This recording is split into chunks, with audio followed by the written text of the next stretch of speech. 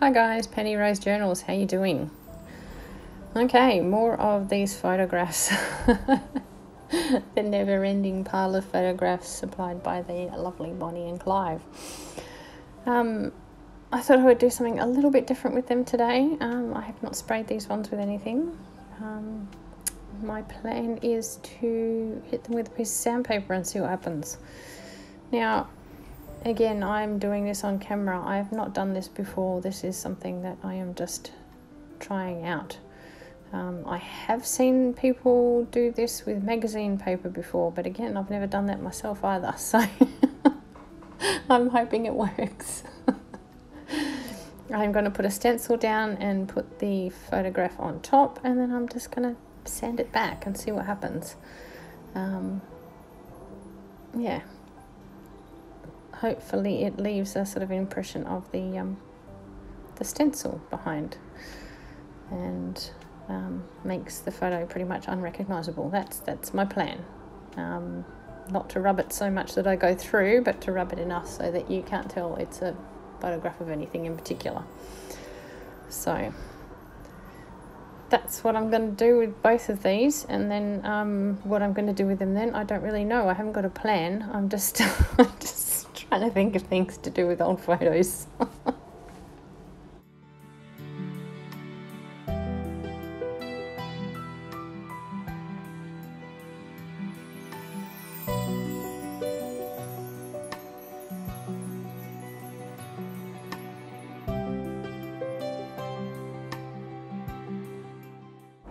Well, I guess that worked. It worked well enough that you can't tell what it is, and that's the main thing. That's basically what I was trying to achieve. So, yeah, I'll do this second one, and then we'll go from there and see what we can make out of them.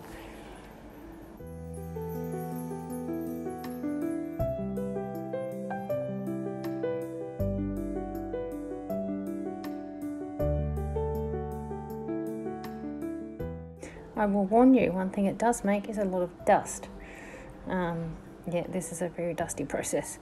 Doesn't seem to fly around too much. It's all sitting on the stencil and my desk here. I'm just going to grab some wipes and wipe that off, and I'll wipe down each of the photographs before we go any further. But yeah, she's a dusty thing.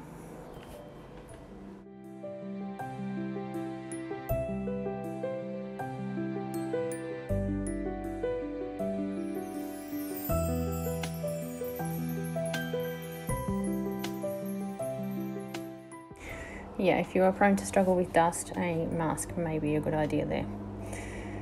Now, I don't know where I'm going with these, so I'm going to ink them just to see how that goes. And yeah, it seems to take quite well. You could literally leave them here. They're interesting. I am, of course, not going to leave them here because more is more. So I feel I need to do other things with them. They're a bit floppy anyway, particularly after I've sort of wiped them down. They're a bit damp, I guess, but yeah, they're a little bit floppy for, you know, anything much. I decided I wanted to make journal cards out of them because the backs are blank, so yeah, I decided I'm going to stick stuff to the front just to stiffen them up a bit. So probably inking them up was not a necessary step, but it's interesting to see how they took the ink. They took it very, very well indeed. So I'm going to pull out some bits and pieces and yeah, get decorating on these, and in the end we will have a couple of nice journal cards just to pop in a journal. That's my idea.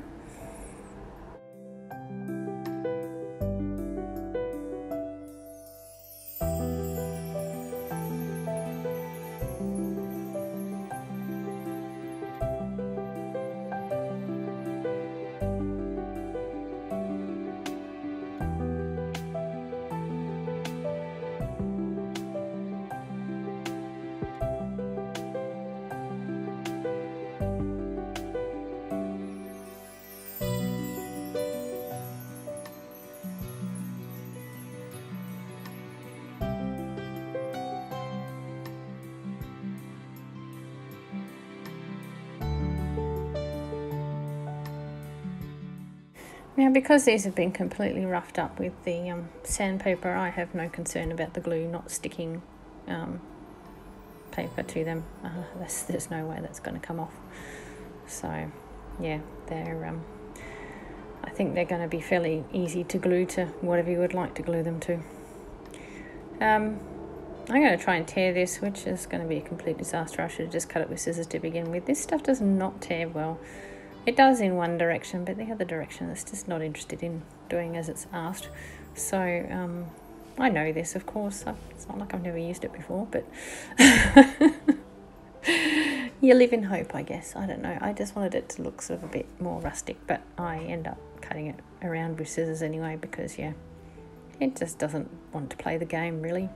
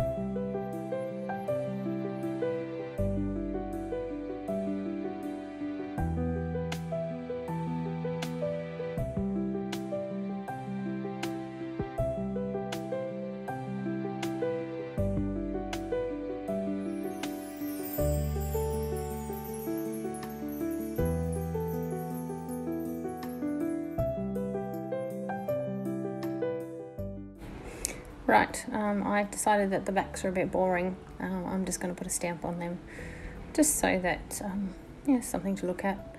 So, yeah. Also, on this ink pad, I did ask for advice the other day, and a lovely lady suggested that I purchase some ink refresher, and that might help out.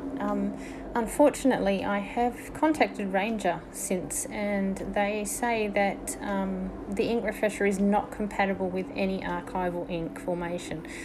So yeah, that's not going to work for this particular ink. It's for water-based ink only. The archival inks, basically you need to yeah, refill them or buy a new ink pad. So they're your choices. Yeah, so I haven't gone and bought the Ranger product because I'm not really having any issues with my water-based ink, unfortunately. Well, fortunately. But yeah, it's the archival ink that I'm struggling with. So yes, that's a piece of advice I did receive, and thank you so very much for reaching out and trying to help. So bit of information for you all. A ink refresher should not be used with your archival inks.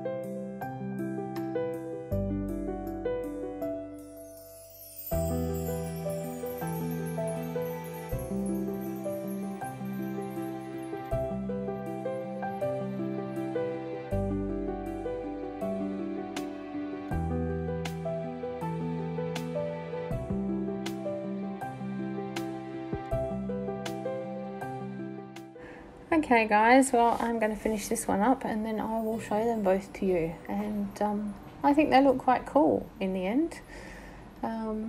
Possibly I did not need to make all the steps of rubbing them back if I was going to do all this to them, but in the beginning I didn't know I was going to do all of this, so yeah, at least now we know you can rub back a photo with some sandpaper, and at least it's usable just as it is. It's unrecognizable as a photograph. So these will go into a journal at some stage as journal cards, and I think they look kind of cool.